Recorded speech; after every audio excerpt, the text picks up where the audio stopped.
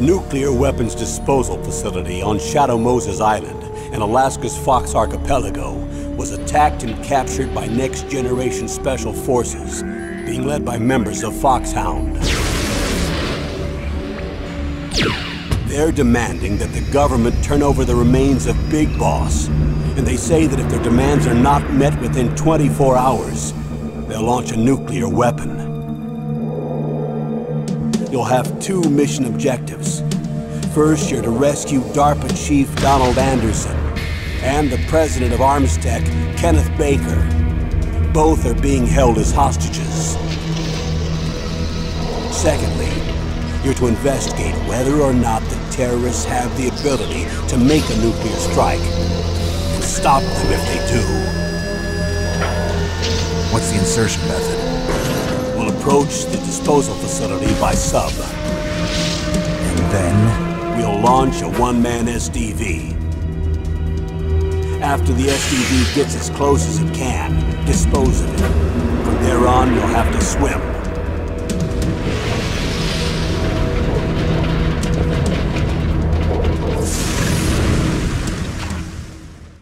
High-Tech Special Forces Unit Foxhound. Your former unit, and one that I was a commander of. So they're still around. There are 6 members of Foxhound involved in this terrorist activity. Psycho Mattis, with his powerful psychic abilities. Sniper Wolf, the beautiful and deadly sharpshooter. Decoy Octopus, master of disguise.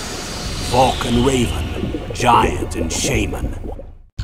And Revolver Ocelot, specialist in interrogation and a formidable gunfighter. And finally, in charge of them, Foxhound squad leader, Liquid Snake. Liquid Snake? The man with the same codename as you. The nuclear weapons disposal facility covers the whole island. I'll instruct you by codec after you reach your target. Anyone going with me? As usual, this is a one-man infiltration mission. Weapons and equipment OSP? Yes. This is a top-secret black op. Don't expect any official support.